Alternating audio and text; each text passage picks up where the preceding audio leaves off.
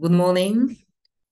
Today, I will present our paper entitled Horizontally Elastic Edge-Finder Rule for Cumulative Constraints based on slack and density. In this work, we solve scheduling problems using the constraint programming approach. Scheduling is usually defined as the allocation of a scarce resource to tasks over time.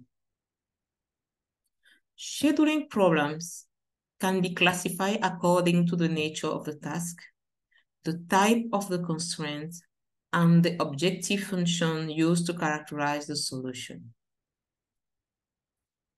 The success of constraint programming on scheduling problems comes from the global filtering algorithms used to prune the search tree. At each node of the tree search, filtering algorithms are repeatedly applied. Therefore, it is important for them to be fast and efficient. Those qualities are in general conflicting, especially for the cumulative constraint used to model a capacity limit of a resource required by some tasks.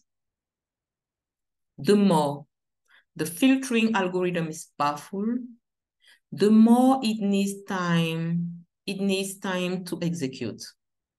The challenge is to design a filtering algorithm trade-off between the speed and filtering power. Timetabling and edge finding are the core filtering algorithms embedded in the cumulative constraint. In this paper, the filtering power of the edge finding rule is enhanced with the data structure profile. The new rule uses the minimum slack and the maximum density as criteria to select the potential edge-finding task intervals on which the profile is applied. Let's start with some notation. First of all, what is a task? Figure A represents a task and its attributes. A task is a rectangle where the vertical side represents the height, the horizontal side, the processing time, and the area, the energy. Each task executes between its earliest starting time and its latest completion time. Notation of a task can be extended to a set of tasks as follows. The energy of the task is the sum of the task energy in the set. The earliest starting time of the set of tasks is the minimum earliest starting time of the task in the set. The latest completion time of a set of tasks is the maximum latest completion time of tasks in the set. When many tasks execute in parallel on a resource, we talk about cumulative scheduling problems. Cumulative scheduling problems are NP-hard to be solved. A sample of cumulative scheduling problem is given on figure B. Here, 3 tasks, A, B, and C, share a resource of capacity 3. The global constraint, cumulative, is used to solve cumulative scheduling problems. It ensures at each time that the capacity of the resource is not violated. Let's consider this USP, where 3 tasks execute on a resource of capacity 3. The starting time allocated to task X, Y, and Z enable them not to violate the resource capacity. The global constraint cumulative embeds many filtering rules, edge finding and its variants, not first, no last, timetabling, and so on. Filtering algorithms removes inconsistent values from the starting time of variables domain. It is NP-hard to remove all such values. In this paper, we use the profile data structure introduced by Gingras and Kimper in 2016 to enhance the age finding role. Let's talk about the profile. The profile is a data structure designed to schedule tasks in a horizontally elastic way. A set of tasks is said to be horizontally elastic scheduled if any task starts at its earlier starting time, consume not more than its required capacity, at any time when the total capacity of the resource is exceeded, the surplus of energy is accumulated and consumed later when the resource is no more saturated. The profile data structure is a linked list where nodes are called time points. It allows to compute at each time point the amount of resource available, required, and consumed by a set of tasks. On figure C, we have a cumulative scheduling problem of 3 tasks, X, Y, and Z, executing on a resource of capacity 2. And on figure D, we have drawn the profile of X and Y. On this profile, the tasks X and Y start at their earlier starting time, and none of these tasks use more than its required capacity. What are the advantages of the profile? It allows to compute a better lower bound of the earliest completion time of a set of tasks. It makes a good estimation of the available energy of the set of tasks. In figure D, the red dotted line is the available energy of X and Y as usually considered. The black dotted line is the available energy of X and Y given by the profile.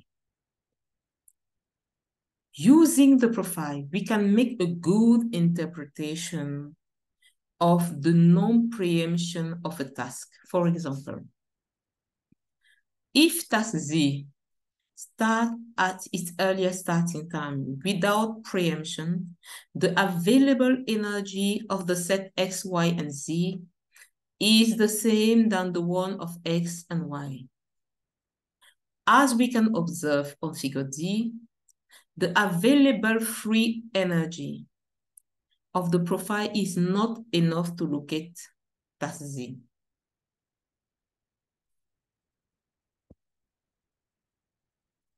The aim of this work is to reduce the complexity of the Fetgo and Tayou horizontally elastic age finder from OKN squared to ON squared, where N is the number of tasks and K the number of distance high.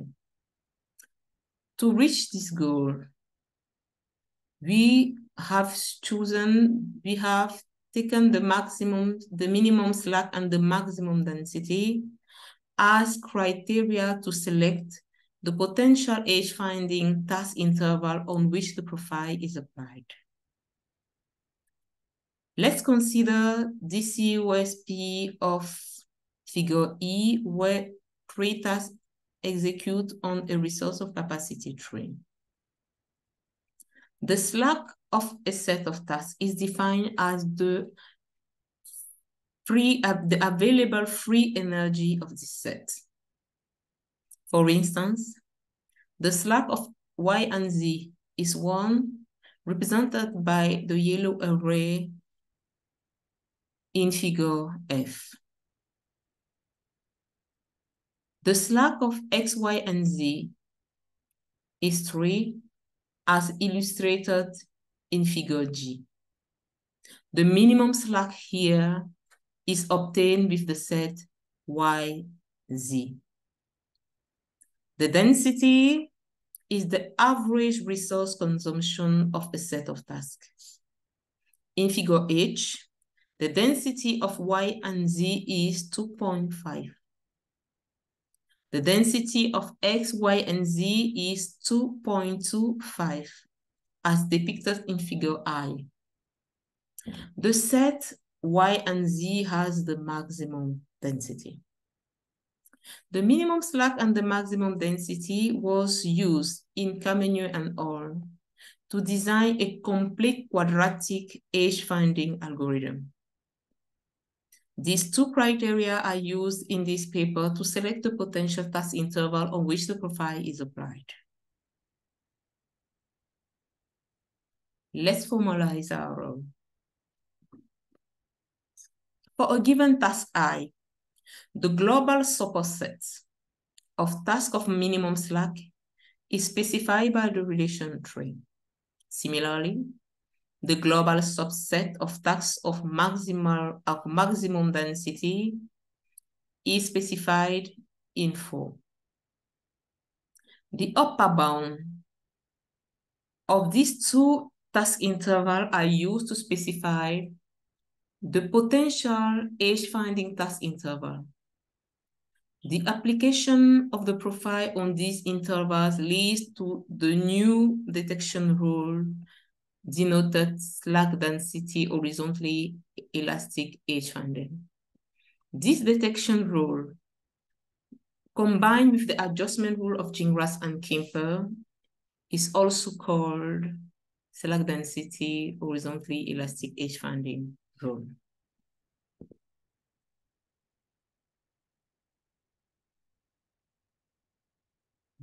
What are the properties of such a rule?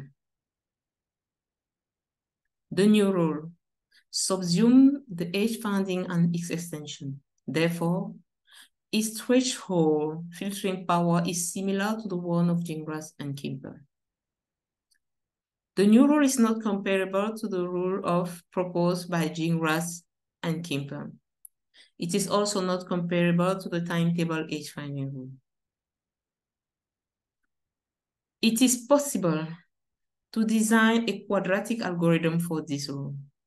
The methodology used to design the quadratic algorithm is as follows. The first step, identify the upper bound of the task interval of minimum slack and maximum density. The second step, apply the rule proposed by Fetgo and Tayou on those intervals. In this paper, the first quadratic algorithm where the profile is used to enhance the age-finding rule is put forward. To further enhance the filtering power of the new rule, the fixed path of external tasks which overlap with the selected task interval are considered. These fixed paths reduce the available free energy, increasing the detection and the adjustment of the rule. To achieve it, new time points corresponding to the latest starting time are introduced. The number of time points moves from 4n+1 to 5n+1, where n represents the number of tasks. The complexity of the resulting algorithm remains quadratic. Experimental results. The new algorithm with improvement denoted slack density, horizontally elastic age-finding was compared to the state-of-the-art algorithms of Fetgo and state-of-the-art horizontally elastic age-finder algorithms of Gingras and Kemper and Fetgo and Tayou. 3 strategies of selection of variables and values were used to speed up the solving process. Static heuristic and dynamic heuristic. In dynamic heuristic, we have chosen the conflict ordering search plus the DOM overlay and the conflict ordering search plus smallest.